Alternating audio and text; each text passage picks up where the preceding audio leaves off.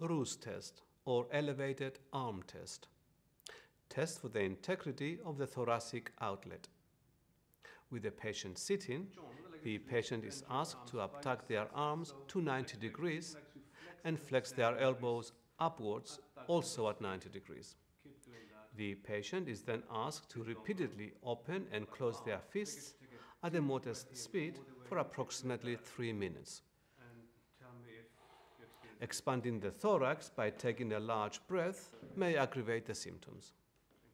The test is positive if the patient shows signs of early fatigue, numbness, tingling, heaviness, or a sudden drop of the arms.